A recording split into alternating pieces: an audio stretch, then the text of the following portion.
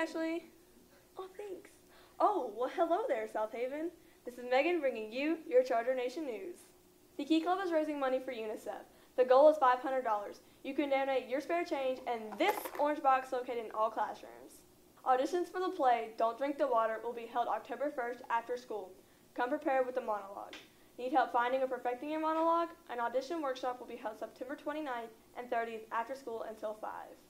Any seniors who are interested in Bolt Buddies, a mentoring program bridging the general education students with the students of special needs at South Haven High, please see Mrs. Gibbs in room B202 for an application and more information. Book Club will be meeting October 7th after school in Miss Linda Johnson's room in room B107. They'll be reading The Giver by Lewis Lowry. Be sure you follow us on Instagram and check out our website at southavenhightv.com. This has been Megan with your Charger Nation News. We're out. Hi, and it's Bethany back with your fact of the day. In Utah, it's illegal to swear at a dead person.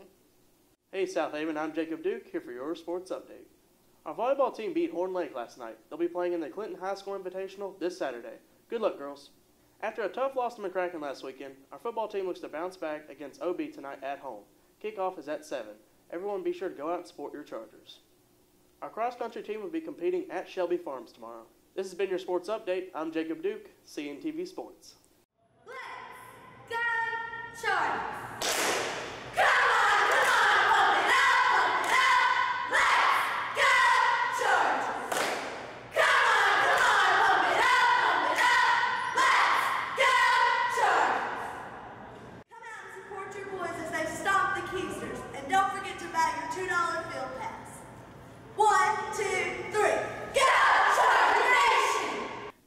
Charger Nation. I'm Cassandra De La Cruz here with Tech Time. Almost everyone loves technology.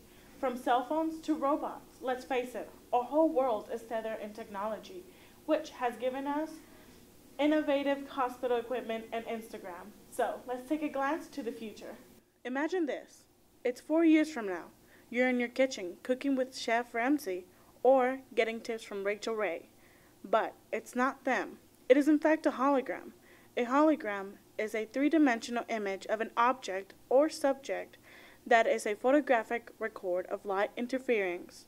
This hologram, created by David Dawood for the design of lab competition, is named Global Chef. Global Chef brings people together from all over the world. It suggests recipes, gives cooking lessons, and tracks your movements with 360 sensors. Can you believe? This is one of the many gadgets I'll be informing you about here in Tech Time.